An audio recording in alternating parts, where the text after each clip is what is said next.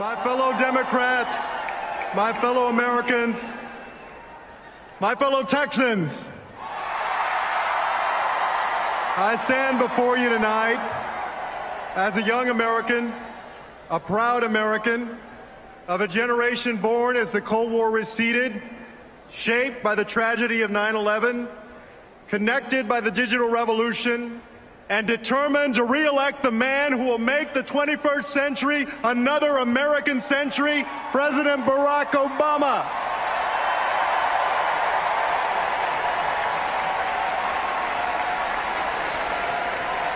The unlikely journey that brought me here tonight began many miles from this podium.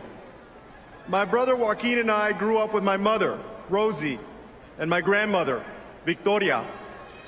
My grandmother was an orphan.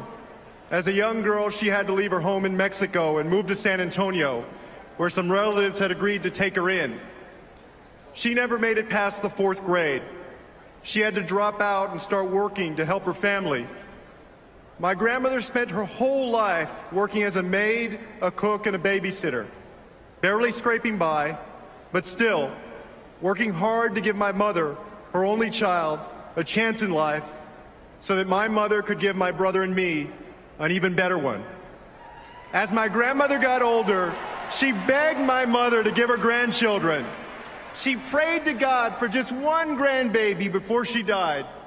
You can imagine her excitement when she found out her prayers would be answered, twice over.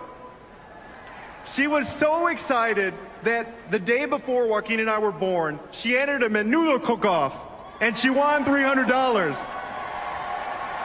That's how she paid our hospital bill. By the time Joaquin and I came along, this incredible woman had taught herself to read and write in both Spanish and English.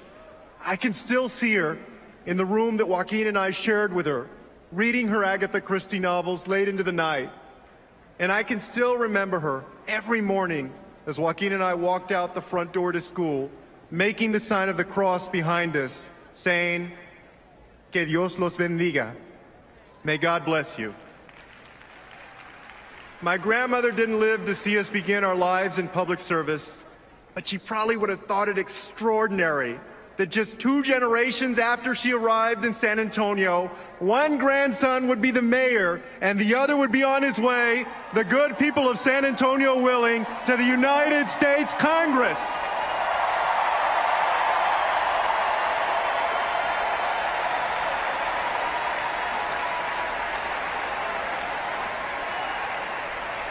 My family's story isn't special. What's special is the America that makes our story possible. Ours is a nation like no other, a place where great journeys can be made in a single generation. No matter who you are or where you come from, the path is always forward.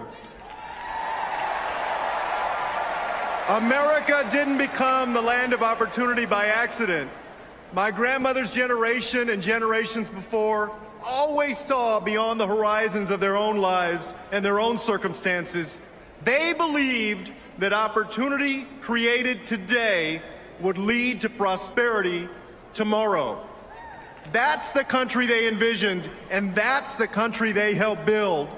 The roads and bridges they built, the schools and universities they created, the rights they fought for and won, these open the doors to a decent job, a secure retirement, the chance for your children to do better than you did. And that's the middle class, the engine of our economic growth. With hard work, everybody ought to be able to get there. And with hard work, everybody ought to be able to stay there and go beyond. The dream of raising a family in a place where hard work is rewarded is not unique to Americans.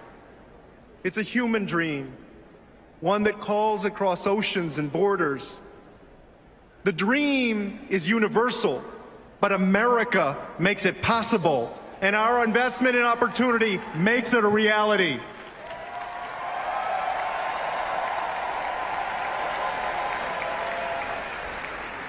Now, in Texas, we believe in the rugged individual.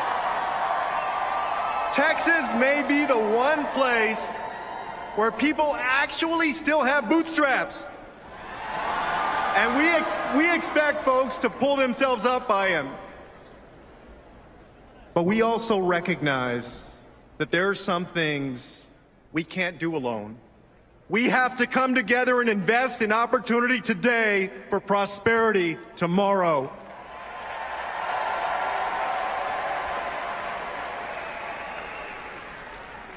And it starts with education.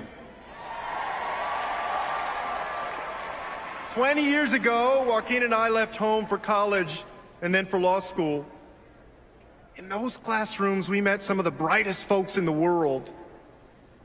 But at the end of our days there, I couldn't help but to think back to my classmates at Thomas Jefferson High School in San Antonio. They had the same talent, the same brains, the same dreams as the folks we sat with at Stanford and Harvard. I realized the difference wasn't one of intelligence or drive. The difference was opportunity. In my city of San Antonio, we get that. So we're working to ensure that more 4-year-olds have access to pre-K. We opened Cafe College, where students get help with everything from college test prep to financial aid paperwork. We know that you can't be pro-business unless you're pro-education.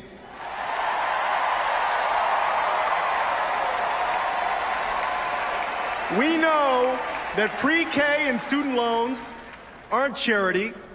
They're a smart investment in a workforce that can fill and create the jobs of tomorrow. We're investing in young minds today to be competitive in the global economy tomorrow.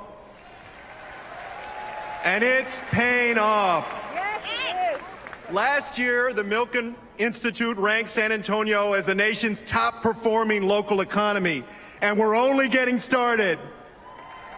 Opportunity today, prosperity tomorrow.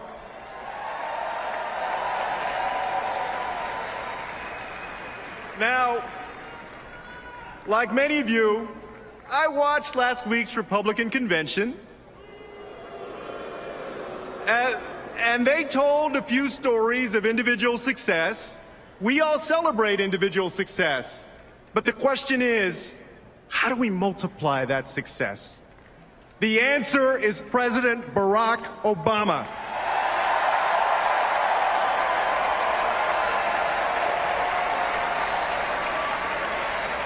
Mitt Romney, quite simply, doesn't get it. A few months ago, he visited a university in Ohio and gave students there a little entrepreneurial advice. Start a business, he said. But how? Borrow money if you have to from your parents, he told them. Gee, why didn't I think of that?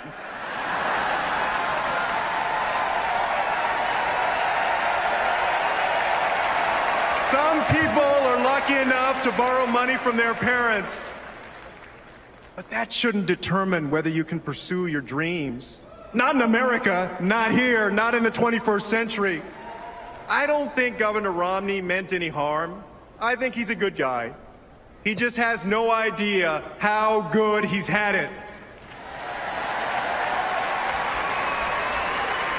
We know that in our free market economy, some will prosper more than others.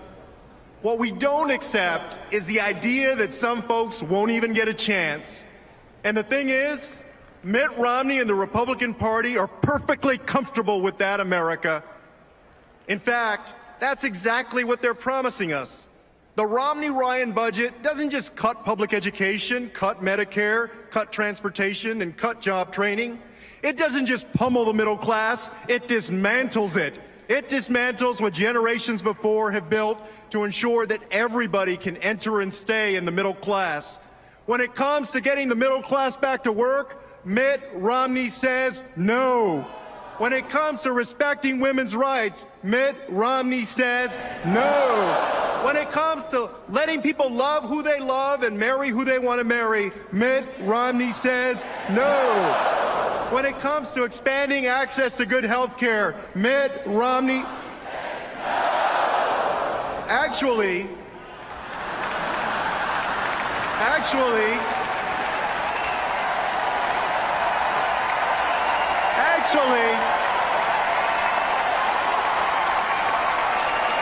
Actually, Mitt Romney said yes, and now he says no. Governor Romney has undergone an extreme makeover, and it ain't pretty. So here's what we're gonna say to Mitt Romney in November. We're gonna say no.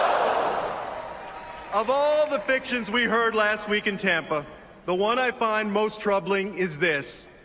If we all just go our own way, our nation will be stronger for it. Because if we sever the threads that connect us, the only people who will go far are those who are already ahead. We all understand that freedom isn't free. What Romney and Ryan don't understand is that neither is opportunity. We have to invest in it.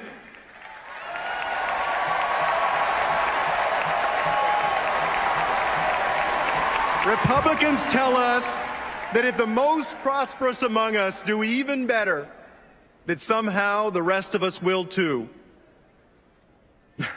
Folks, we've heard that before. First they called it trickle down, then they called it supply side, now it's Romney Ryan, or is it Ryan Romney? Either way, their theory's been tested, it failed, our economy failed, the middle class paid the price, your family paid the price, Mitt Romney just doesn't get it.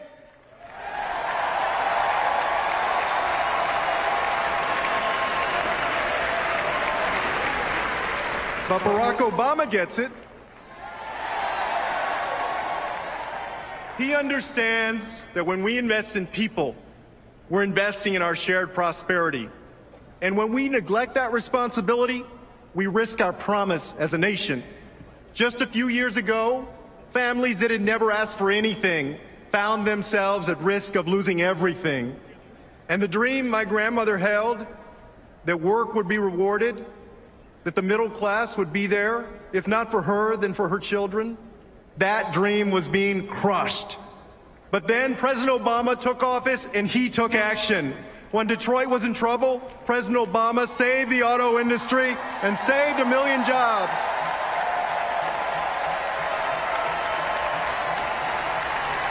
Seven presidents before him, Republicans and Democrats, tried to expand health care to all Americans. President Obama got it done.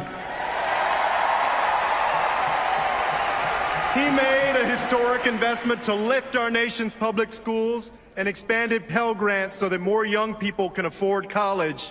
And because he knows that we don't have an ounce of talent to waste, the president took action to lift the shadow of deportation from a generation of young, law-abiding immigrants called dreamers.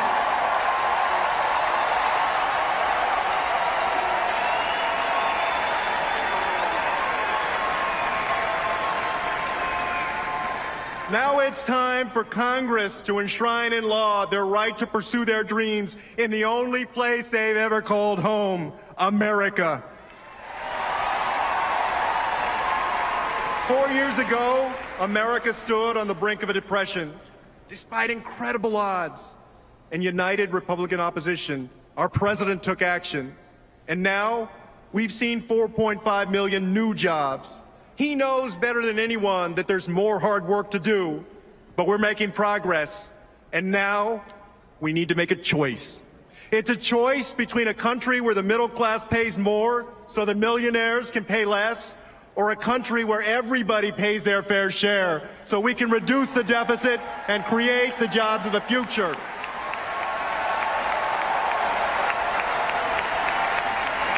It's a choice between a nation that slashes funding for our schools and guts Pell Grants, or a nation that invests more in education.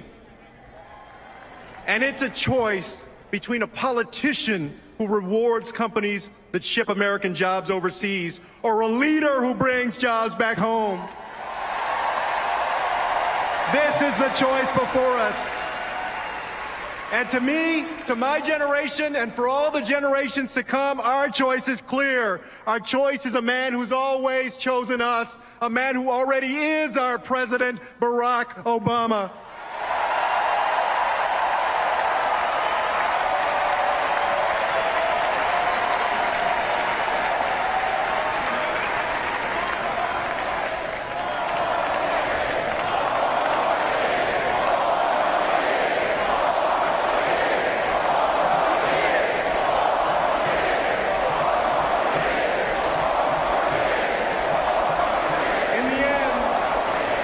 The American dream, the American dream is not a sprint or even a marathon, but a relay. Our families don't always cross the finish line in the span of one generation, but each generation passes on to the next the fruits of their labor. My grandmother never owned a house. She cleaned other people's houses so she could afford to rent her own. But she saw her daughter become the first in her family to graduate from college. And my mother fought hard for civil rights so that instead of a mop, I could hold this microphone.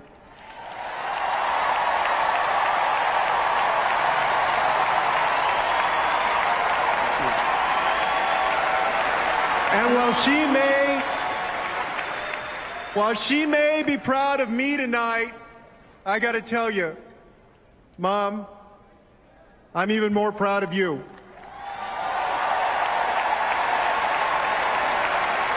Thank you.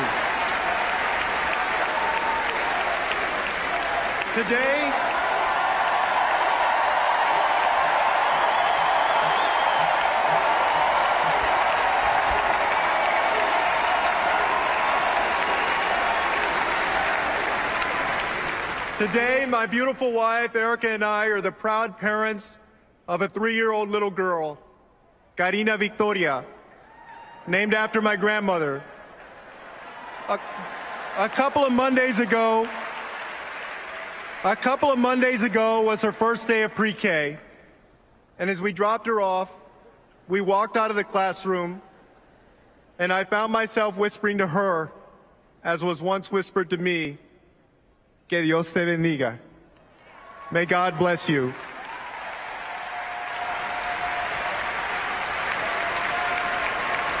She's still young and her dreams are far off yet, but I hope she'll reach them. As a dad, I'm going to do my part, and I know she'll do hers. But our responsibility as a nation is to come together and do our part as one community, one United States of America, to ensure opportunity for all of our children. The days we live in are not easy ones, but we have seen days like this before, and America prevailed. With the wisdom of our founders and the values of our families, America prevailed. With each generation going further than the last, America prevailed. And with the opportunity we build today for a shared prosperity tomorrow, America will prevail. It begins with re-electing Barack Obama. It begins with you. It begins now. Que Dios los bendiga. May God bless you, and may God bless the United States of America.